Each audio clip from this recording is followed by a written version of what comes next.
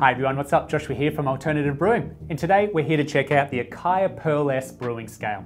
Now, Acaia are known for three great things when it comes to their scales: incredible precision, accuracy, and super fast response times without questions. And the Pearl S scale in particular has been designed around perfecting the ultimate smart scale for filter coffee brewing, although it can be used for dosing and brewing espresso as well.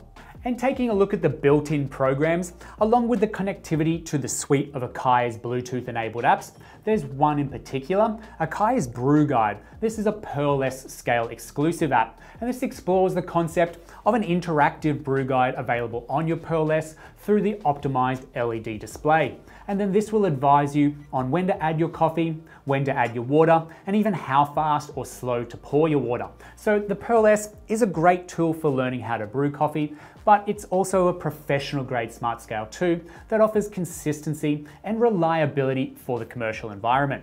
Coming in a couple of different colors, you can shop the Pearl S from this link up above, but stay with me now as we jump in and investigate the full capacity of the Pearl S in order to better understand how we can brew better coffee. So straight out of the box, the Pearl S is ready to use. It measures 16 centimeters by 16 centimeters, and you're able to use the entire surface to accurately weigh from. The height of the scale is 3.2 centimeters, and it does come with a heat-resistant coaster to protect that weigh pad, though the scale is made from strong, tough polycarbonate plastic, which is reliable for those commercial environments. This transmits a reflection that kind of gives it that refined look of being made from glass, and it is water resistant enough not to be concerned about any spills over the top, as that top plate wraps all the way round and down, protecting the insides. So the Acaia Pearl S has a large capacity of up to 3 kilograms, and even with the maximum, it can read down to as little as 1/10 of a gram.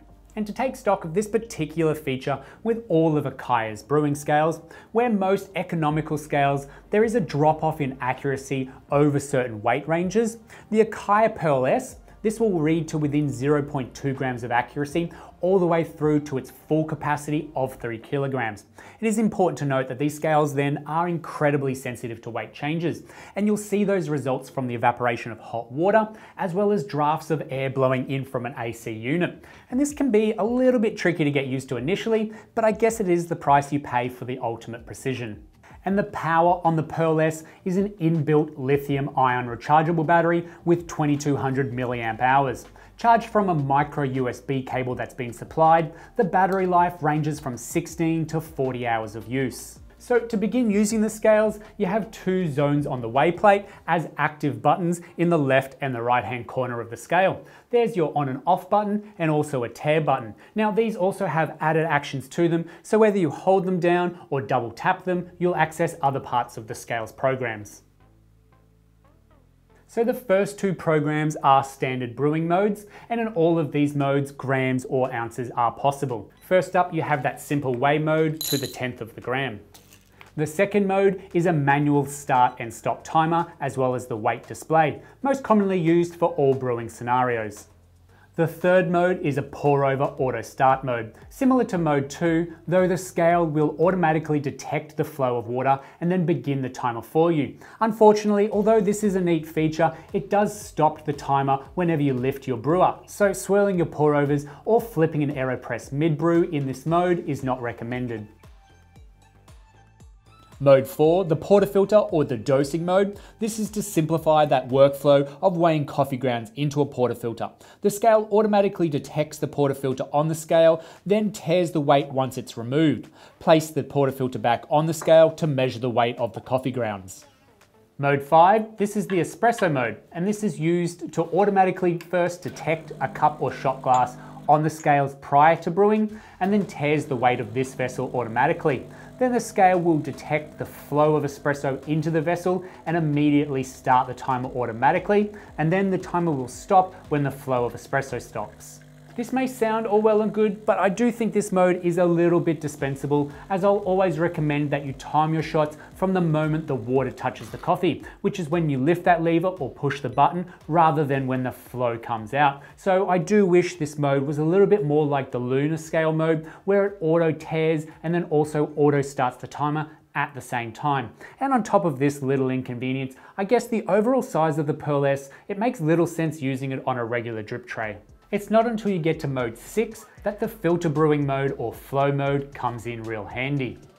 See, the flow rate of water that you add into your filter brewer happens to be pretty important, and it's going to indicate things like turbulence throughout the brew and then that extraction rate through the bed of coffee as the water flows down through it. And we want to avoid a heavy flow of water dragging small grind particles to the bottom of the brewer, which might make the brew slow down dripping, stall, or even stop flowing. So a slow, steady, and consistent flow happens to be the best option, a la why a gooseneck kettle is gear so sought after for manually brewing coffee.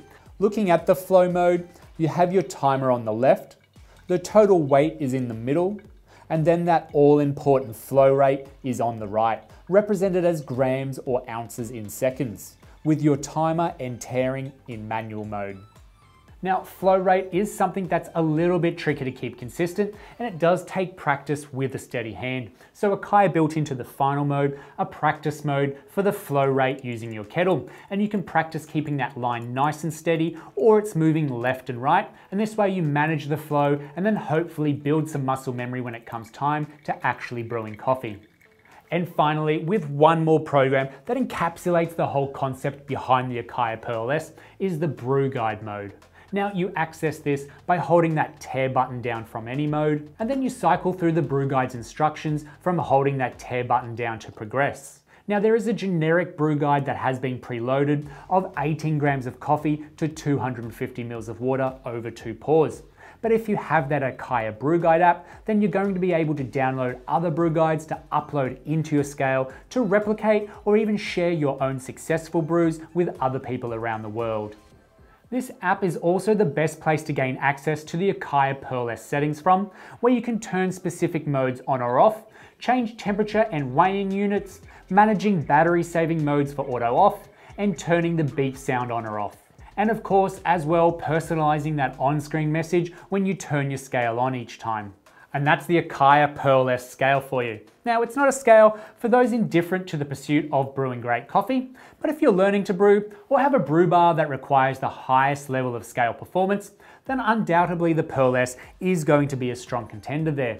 And there are further applications to the Pearl S whereby you can connect multiple scales over Wi-Fi, gathering live brewing parameters over the course of a day or even a week, and then use those data sets to integrate more efficient brewing approaches. But really, that is just scratching the surface on what this scale could become, as updating the scale's firmware does continue from Acaia as brewing evolves and changes. So is this the scale for you?